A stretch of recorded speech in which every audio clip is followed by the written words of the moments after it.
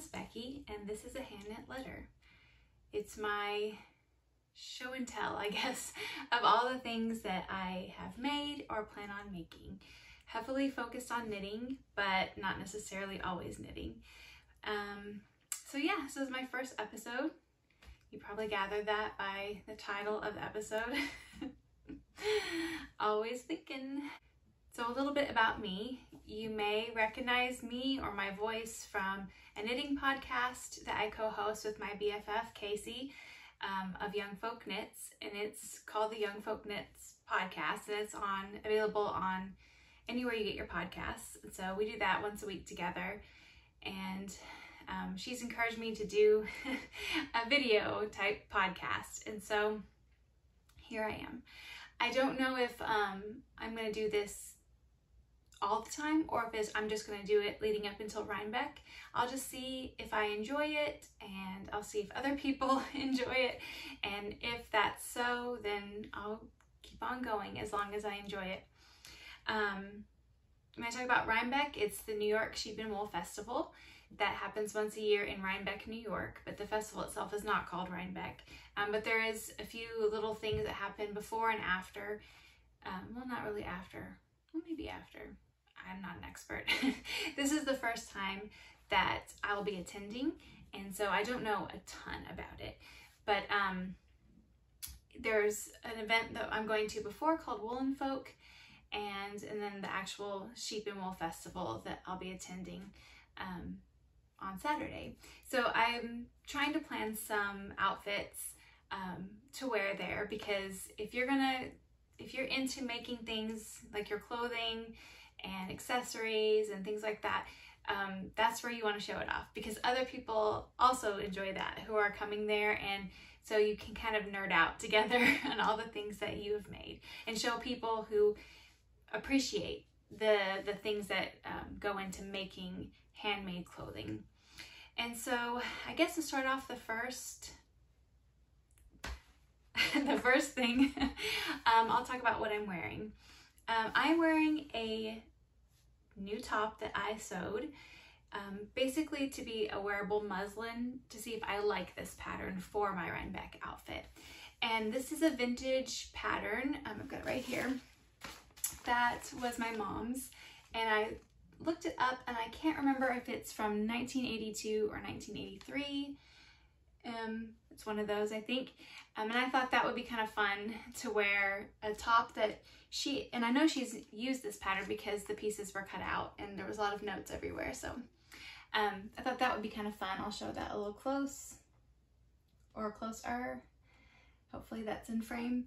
I made this one view number 1, and I made it out of just some fabric that somebody gave me. And so it wasn't something I had plans for. It's not a precious fabric. Not that gifts aren't precious, but they were just clearing out their stash, and they didn't have use for that, and I thought it was pretty. It's got I don't know if you can really tell, but I'll get up a little bit closer so you can see. It's got a floral print on it, and it's just, I believe, a quilting cotton.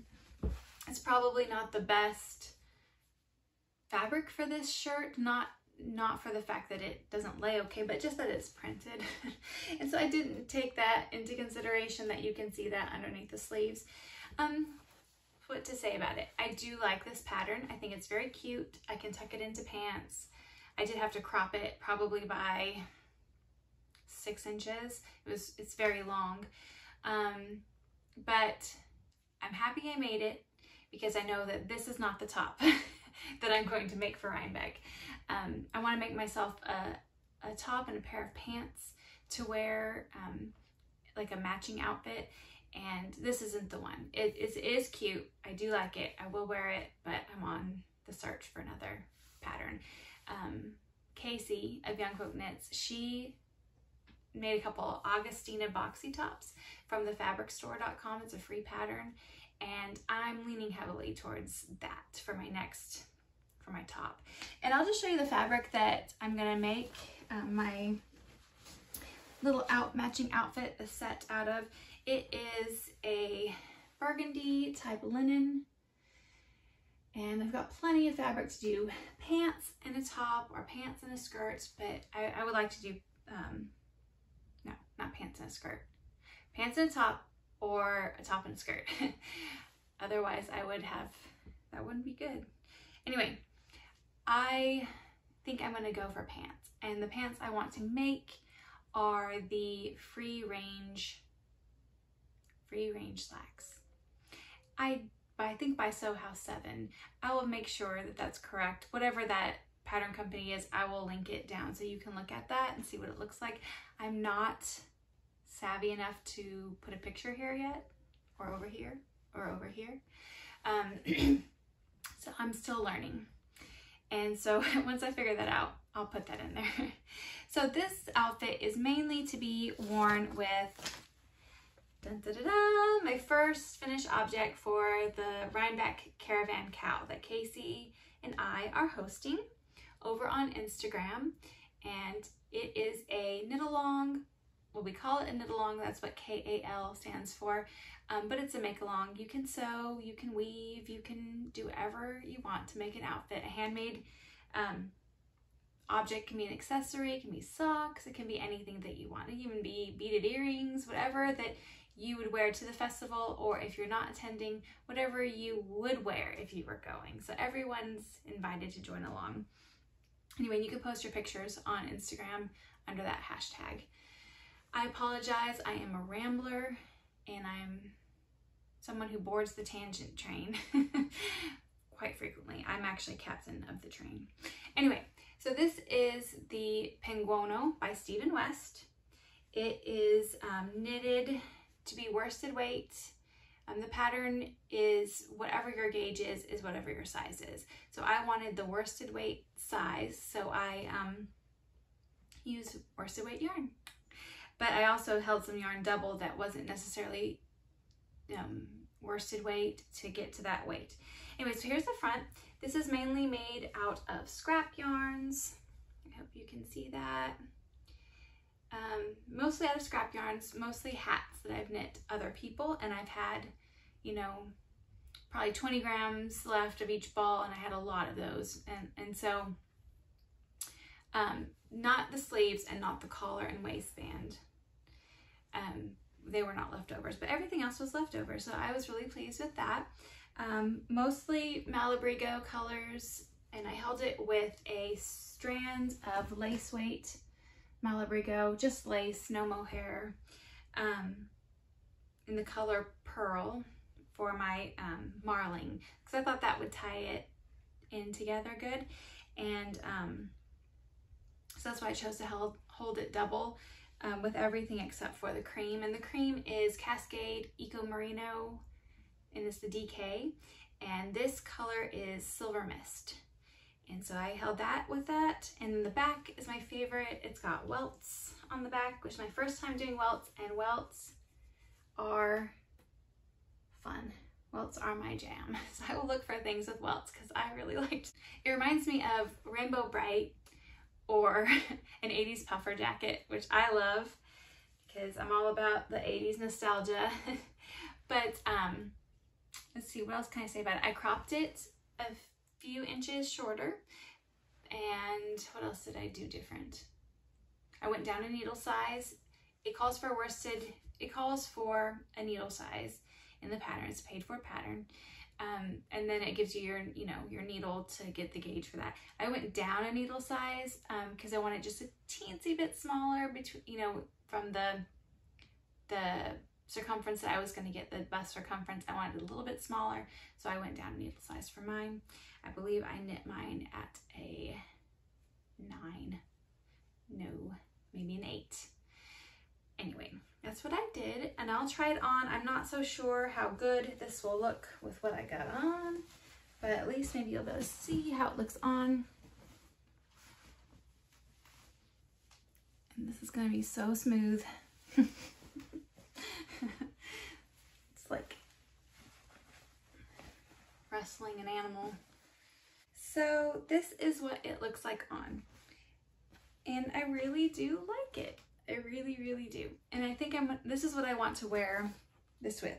So I think that the burgundy, outfit will look kind of like a jumpsuit because it's matching, and with this underneath it and maybe some retro sneakers, I think it's gonna look cool, or look like an old lady trying to look cool. Anyway, I'm really pleased with this. It was a lot of fun. Go make yourself one. That is my last finished object. I will talk about what I am currently knitting on.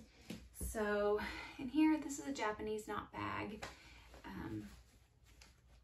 I don't remember who makes the pattern, but you can find it on Etsy. It's a pattern that you can make. So I'm going to show you something super boring. I've got ribbing in navy, and that's all I've got on this hat so far. But this is going to be my hat and peak by Maxim Cyr, or Max the Knitter, and I'm making it for my husband to wear. And I want to make it so he can wear to Rhinebeck, but also we're going to go on a little adventure in the mountains, and I'd like to have that for him there because it's going to be chilly when we go, but then also to take some pictures because I think that would be nice to take pictures in the mountains wearing this hat. Okay, so my colors for the hat are, this is Cascade 220 Sport. And so this is the color.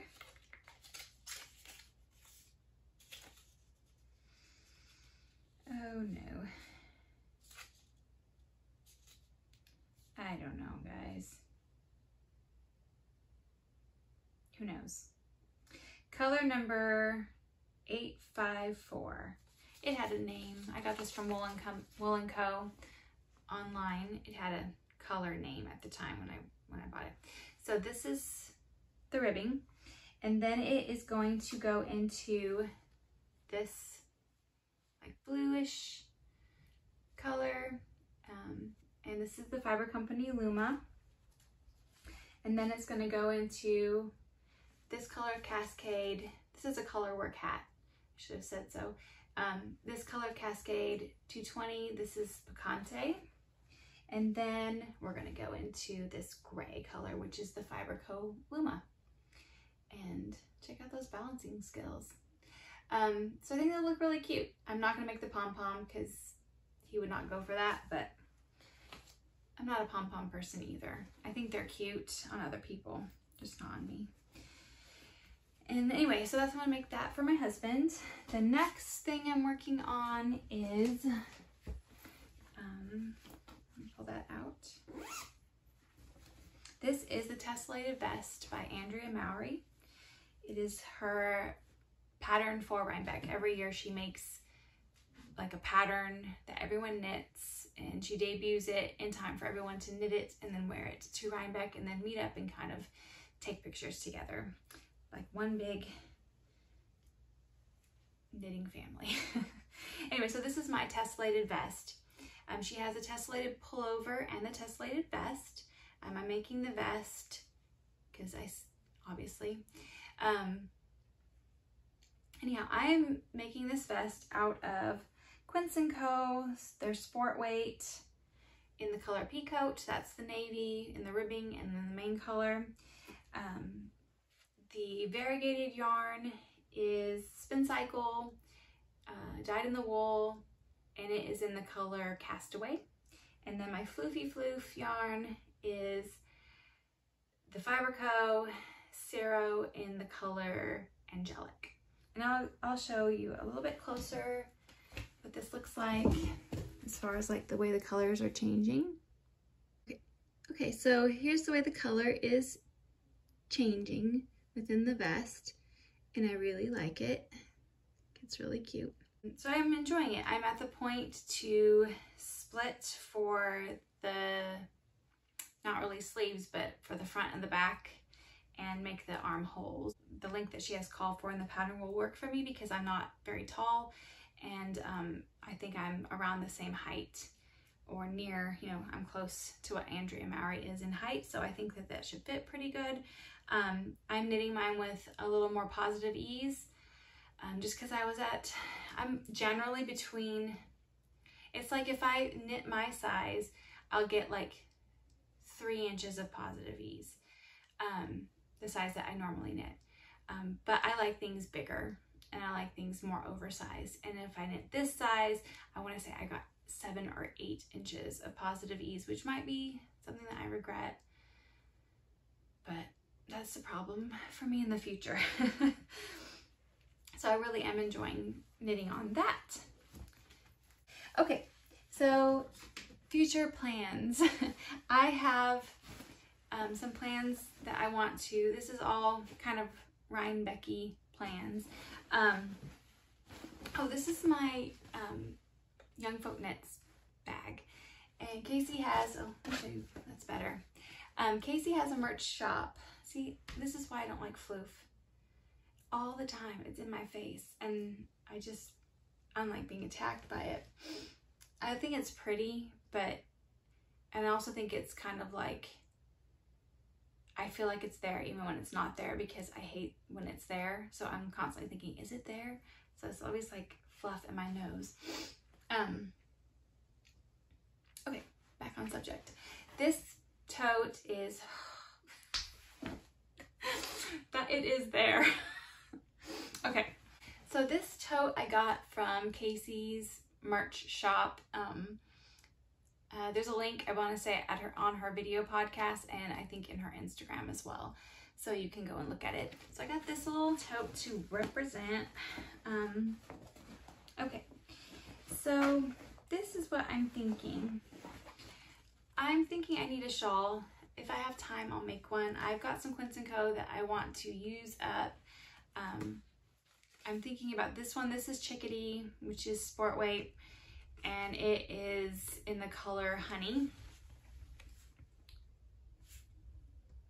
And I think a shawl would look nice. I'm not, what do you think it will look? I mean, it'll look nice with this especially, because I'm thinking if it's hot and I don't want to wear the vest all day, I will want to wear, I want something knitted on me, right? So if I don't want to wear the vest all day, I was thinking I would make, gosh, back up.